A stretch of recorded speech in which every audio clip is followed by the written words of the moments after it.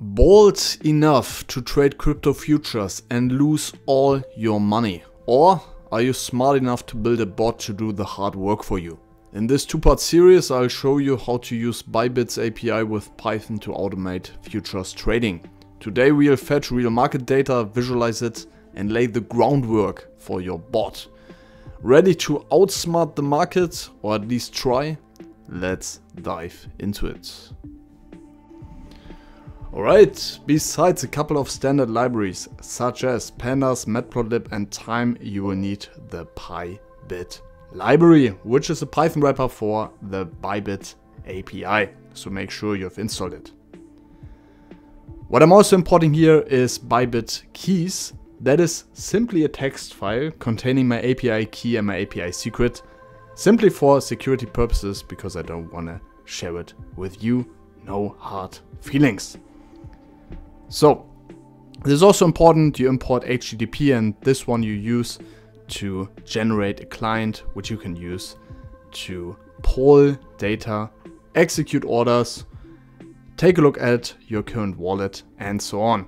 And that is exactly what I'm doing here. So I'm using HTTP, provide my API key and my API secret, and with that I'm able to connect to my account and all Bybit API functionalities, which we'll go through now. So first of all, I'm just pulling some candlestick data, some historical data, and what I'm doing here is pretty much straightforward. So I'm creating a Unix timestamp as of now.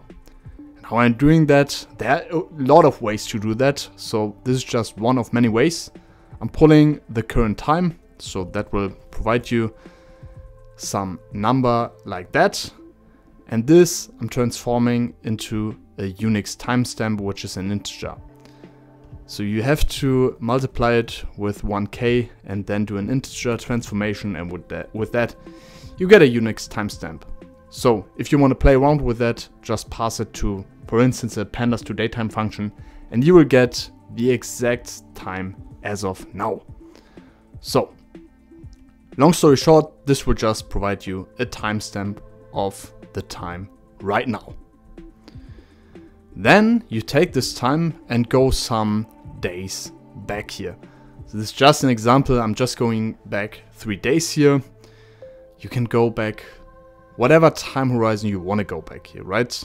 So what I'm doing here is straightforward. I'm taking the time as of exactly now, millisecond granular, and then I'm just subtracting. I'm subtracting 3 days. 3 times 24 hours times 60 minutes times 60 seconds, and then again do the 1k transformation. So with that I'm getting a Unix timestamp again, which is now minus 3 days.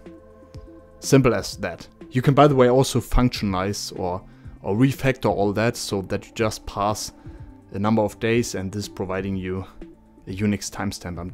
I was just too lazy to do it here, but this is the way you do it. Now we take those two timestamps as parameters to tell the candlestick history function to go back 3 days and pull data until now. Alright, and this is what I'm passing here. So 3 days ago as the time starting point, and then the current time as the endpoint. So this is just pulling BTC USDT data starting 3 days ago and going until exactly now.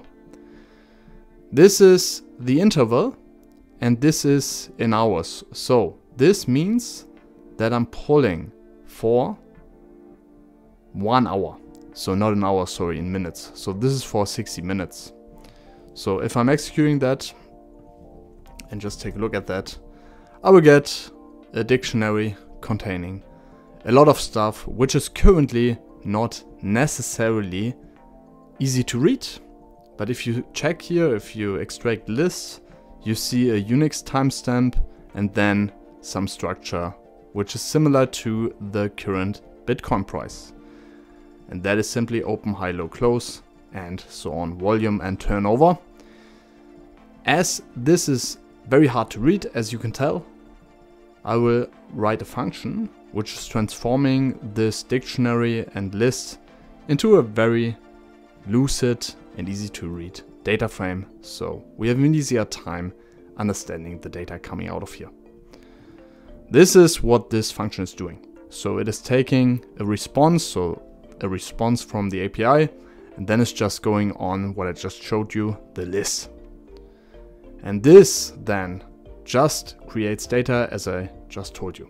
So it's taking the data generated here, then takes start time, open, high, low, close, volume, and turnover. That is simply what you just saw.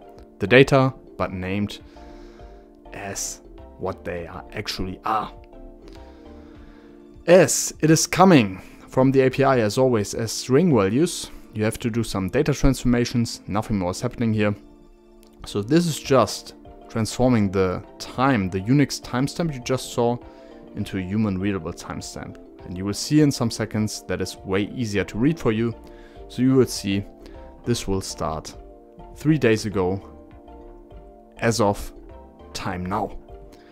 So your start time is transformed, and then you just set the index to that data frame to the start time. So you have a nice data frame with a time index and a couple of columns. Rest of the data is open, high, low, close, volume, turnover.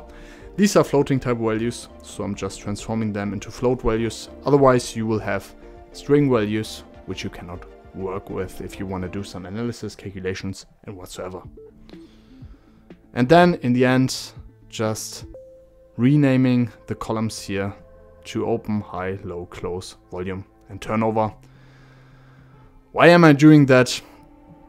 Just for the sake of what I'm used to, and that is capital written column values. You can also keep those column names if you want.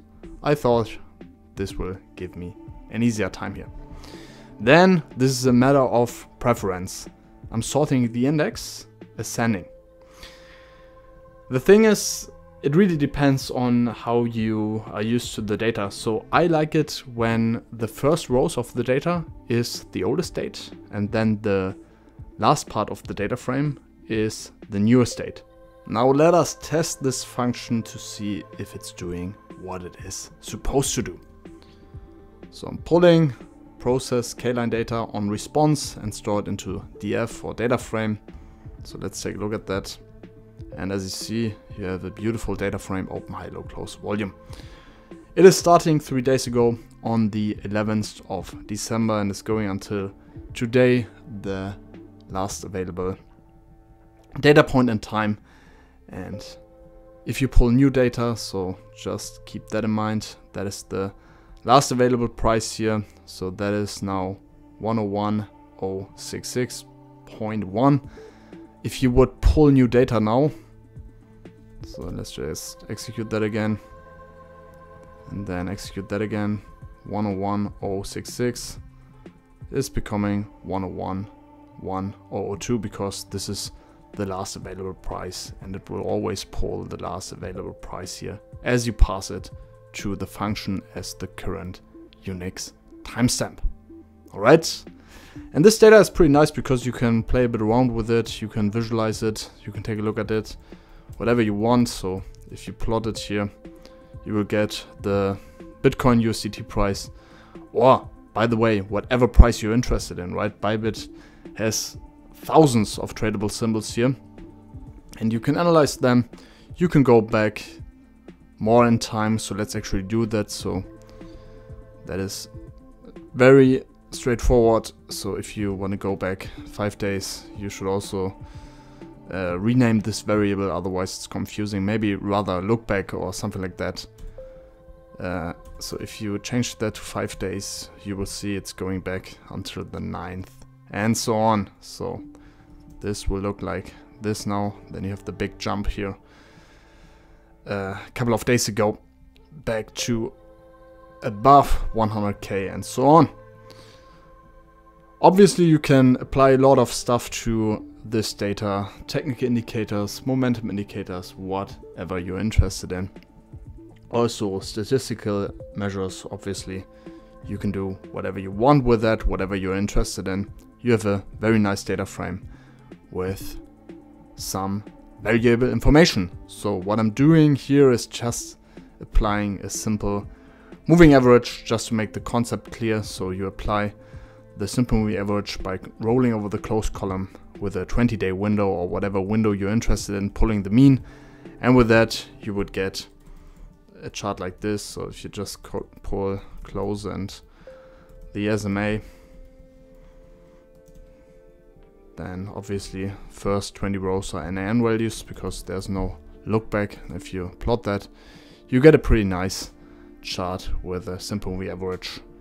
And yeah, this is extendable. You can pull whatever you're interested in, as I said, Bollinger Bands, whatever tea leaf indicators you believe in. Now, just for the record, if you want to have a fancy chart, I will put the code for making the chart fancy in the drive. But yeah, that's it for this video. And next video is going to be interesting. Not quite sure if in the second part I'll construct the future bot already or go over pulling some WebSocket live stream data. I mean, it's dependent on what you're interested in, so let me know below. And yeah, thanks a lot for watching. I'm looking forward to see you in the upcoming videos. Cheers, bye bye.